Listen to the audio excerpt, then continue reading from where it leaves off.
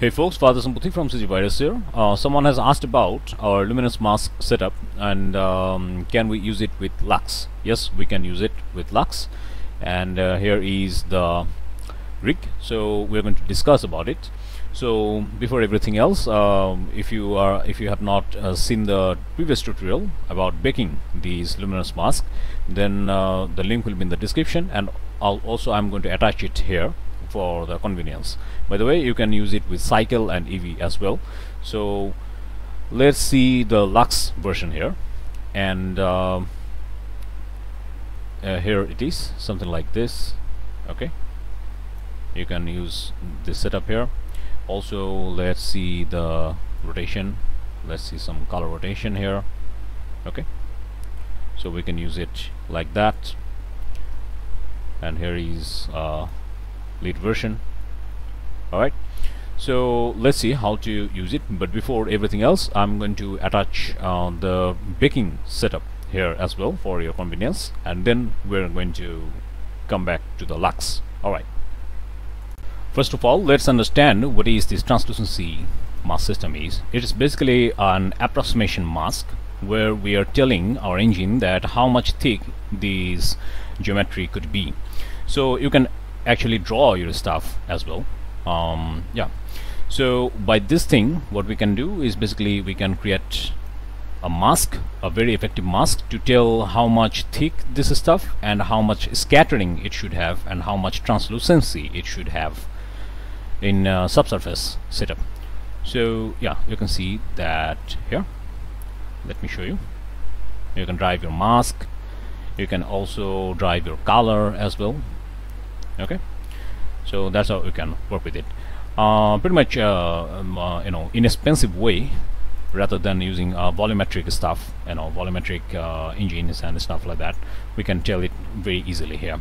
So it is used in industry as well, in game engines, and also we have seen it in ray trace engine as well. So yeah, pretty nice stuff, pretty good stuff. And yeah, okay, so let's make one. Let's create this mask. Select this. Let's create a new material called SSS, and we're going to create an ambient occlusion map here.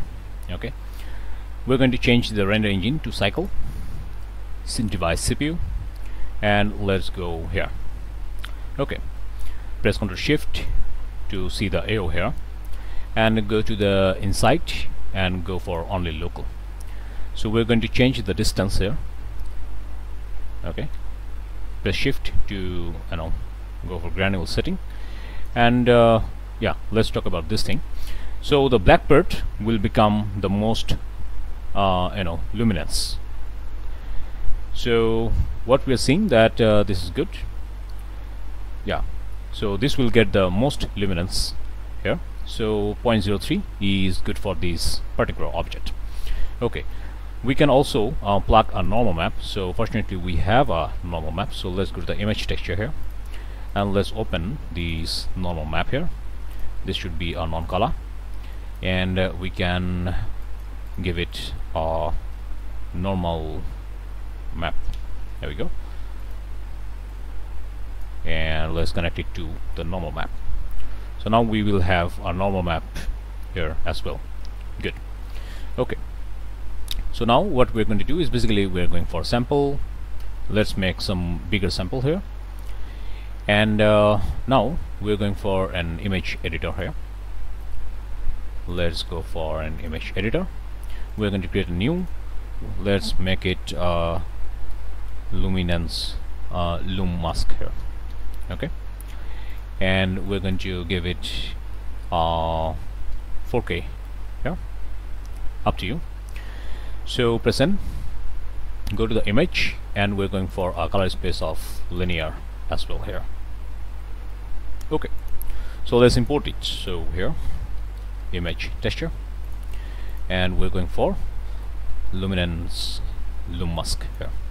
Okay, alright, so now let's go to the sampling setup, and we're going to use 2 sample, or let's make it 3. Okay, and other things are fine. So let's go to the bake section, and we're going for emit, and other things are fine. So let's select it, let's select this, and let's bake it. Okay, the bake is done, so let's save it, image save, and we're going to name it Loom Mask. So let's use RGB here, and other things are fine, so let's save that image as well here. Okay, so let's change it to linear. There we go. So now we're going to use it. So after baking it, just go to cycle and lock solve. Okay, render engine. Let's check the render. Let's select this, and let's create a new material here. By the way, the setup is we are using an HDRI, and we're using a sun lamp here as well. Okay, basic. So now let's go to this, and we're going to create a new, suppose SSS Lux 2, something like that.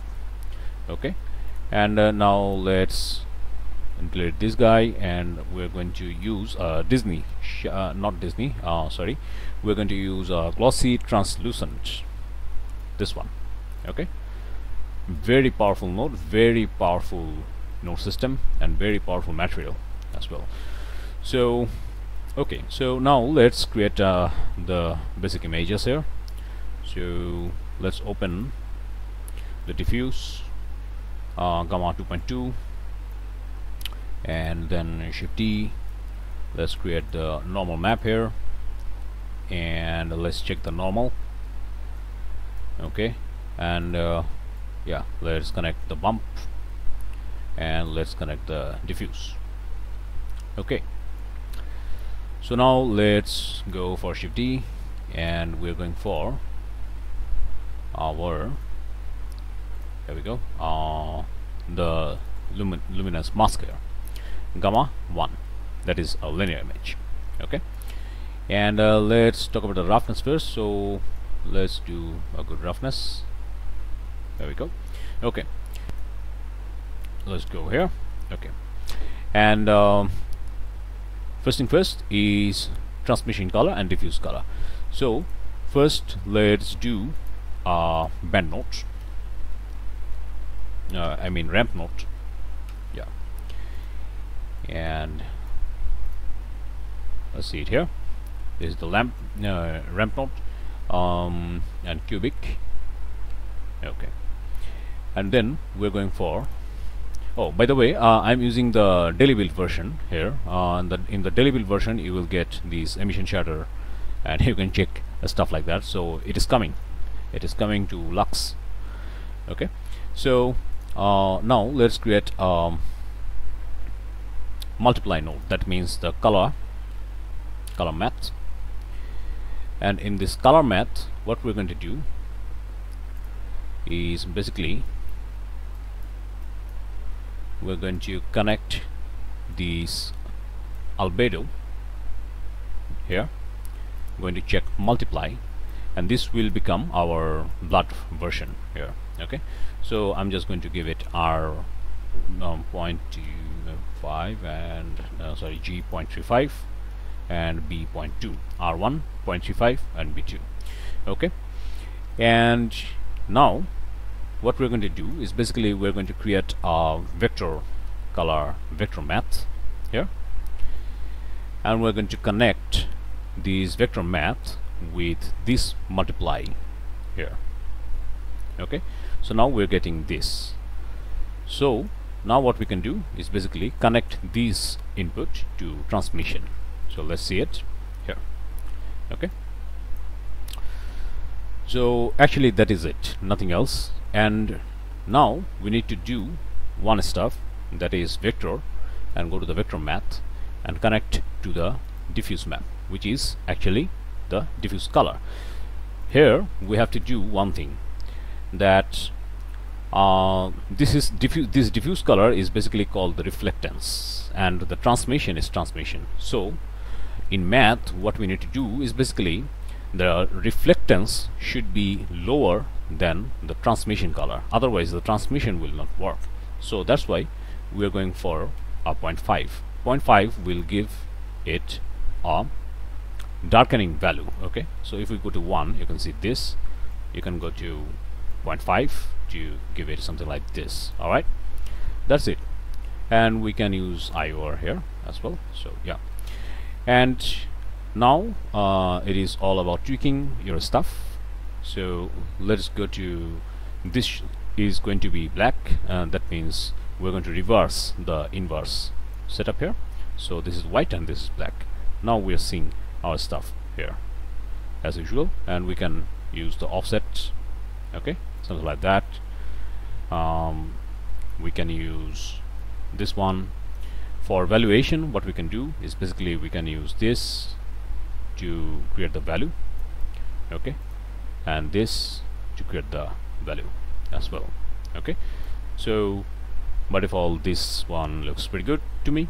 So here it is, and the color, the blood color, vein color, whatever you want to say, you can use it like that as well. So for me this was working really good. So here it is. So we can use some offset value here. So suppose 0.23, something like that. We're using cubic, by the way, and offset here is 0.62. I was testing earlier, and this setup is working really nice here. Okay, so that's how you can work with it. Alright, so let's test it and let's see. And for the roughness you can use, you know, the sweat here, sweat values here. So I'm just going to use something like 0.15 or something like that, okay, to create a good value here. And yeah, so let's see, this is the axis here. Let's see a big picture here. So we are seeing these nice luminance here as well, okay, you can see it here, okay, nice luminance, okay. So yeah, and that's how we can work with it pretty nicely, easily. Yeah. Oh, by the way, if you want to see the cycle version and the EV version, the link will be in the description. Alright, that's it. I'm Father Sampatik from CG Virus, and we're going to see you next time. Bye bye.